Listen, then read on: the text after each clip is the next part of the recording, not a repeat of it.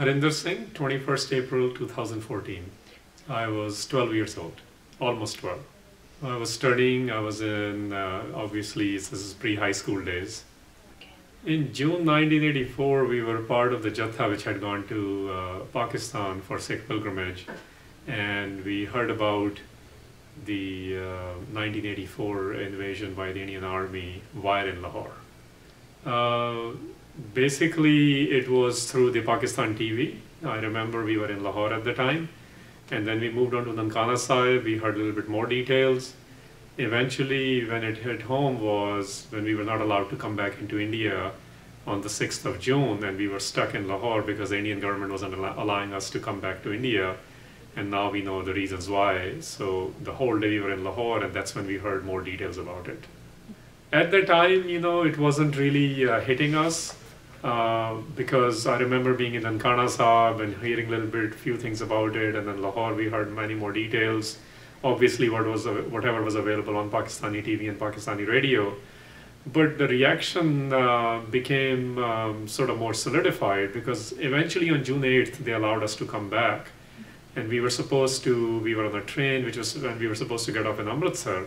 And without any announcements, we saw, basically the train didn't stop. We were supposed to get off in Amritsar, and while going through the whole of Punjab, the train eventually stopped in Ambala, just so you know the geography, which essentially nowhere in Punjab we were stopped. And while going through Amritsar, it was late evening, almost nighttime. We saw smoke from our train. There were army everywhere next to the train stations and on the tracks pointing stain guns at us as if we were going to do certain things.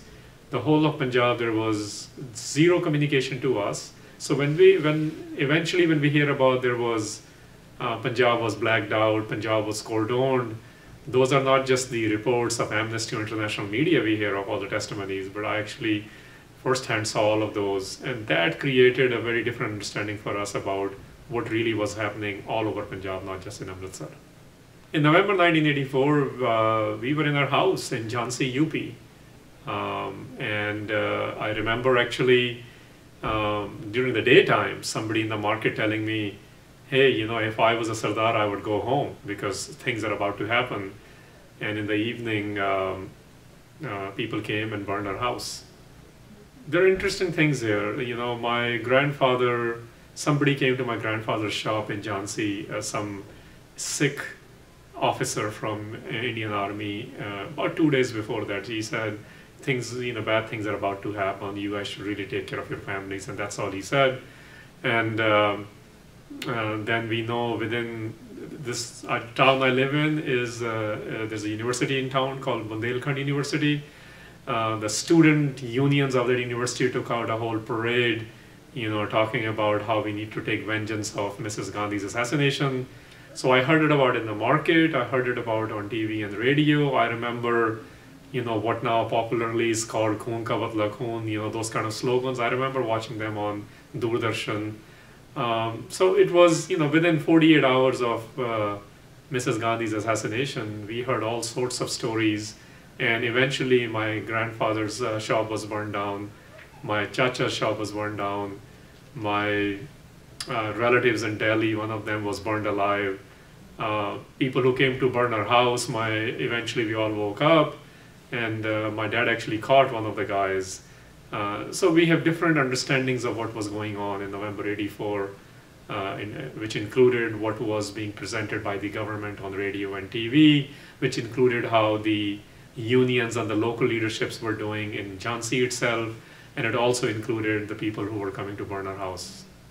That's an interesting phenomenon in itself. I remember people from Arya Samaj coming to our house and holding meetings with my grandfather that how we need to hold a unity march to show how Sikhs are Hindus are brothers. And after some meetings, there was understanding, okay, we'll do it. But when the march was brought out, they actually said, not Hindu Sikh bhai bhai, they kept saying Hindu Hindu bhai bhai. So that's one angle. Another angle is the guy, eventually we learned, the people who were hired, I would say, or sent to burn our house, my dad actually knew most of them. Later we learned it was organized by the Jansangis, which is today's BJP. So that's our experience there. The third thing which I also want to mention, when our house was being burned, None of the neighbors came to help. You know, we were three of us siblings. We lived in a combined family. My chachas and his families were there. My grandfather and grandmother were there. The only person who came to help was also a Hindu gentleman, about a couple of, not a next door neighbor, but after two houses. Bhagwan Das was his name. And we in fact spent the night at his house. And next day he was roughed up in the market for helping the Sikhs. So there are various things going on. It was, in our case, it was BJP inciting it.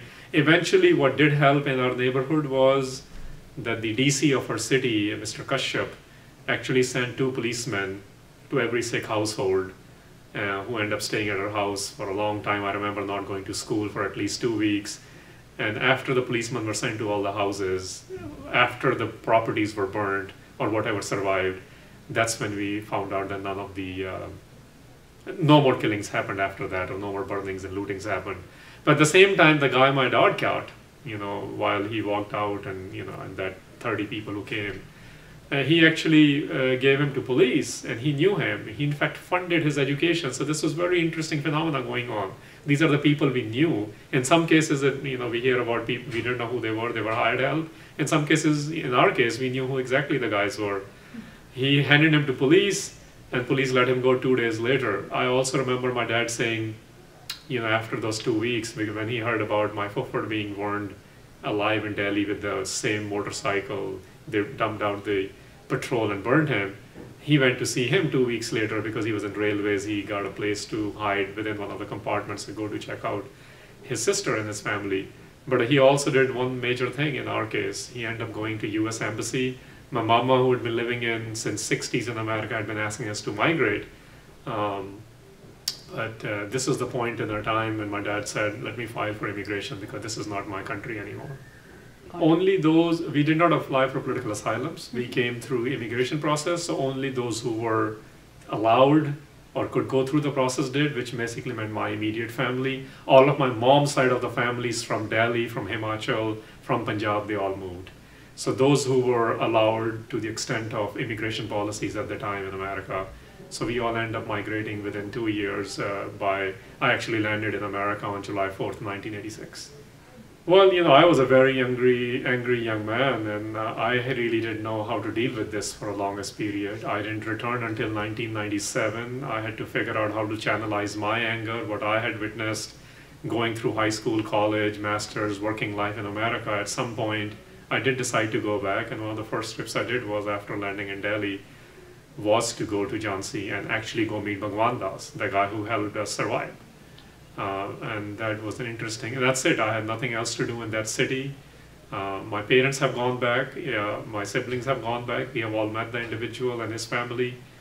It's an emotional experience for most of us. We wouldn't have been here unless it was for Bhagwan Das and his family. So yes, we have, but it's taken channelizing the anger into some constructive forums to figure out how to deal with the trauma of '84, but more importantly, how do you, beyond the politics of it, which obviously needs proper attention as well, there's a human angle to it. And even though we were helped by one individual who happened to be from the Hindu community, the vast majority Hindu community were actually, if not directly participating, were in favor of what happened. And that was our experience as well, including the religious leaders of Jhansi and the student leaders and the unions. I do want to mention one more thing, actually.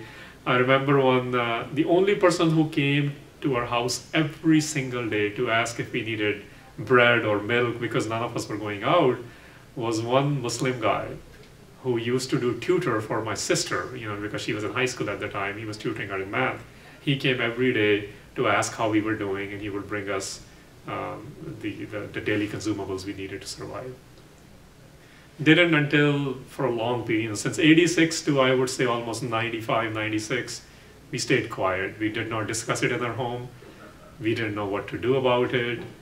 But going through Amritsar at the end of May, and then eventually in Pakistan, the June, we had some ideas, how we were checked. So we went through our own experiences of November and June '84. We didn't talk about it for the longest period until I was in college. And I would say me taking Amrit at a certain point in my life, which basically was towards the end of my high school in Kansas, I think it was more preparation. How do you become more fearless? How do you start having dialogues? How do you not talk about hatred and violence in an unnecessary sense, but how do you really look at the state being violent, and from a Sikh ideology, equip ourselves to talk about these issues. No nightmares, no flashbacks, but I think it definitely defined who I am. It definitely defined what I ended up doing with my life, and in fact my family's life as well to a certain extent. So it definitely was a transformational experience, and at some point in our lives post-college, it ended up defining what we do in our lives.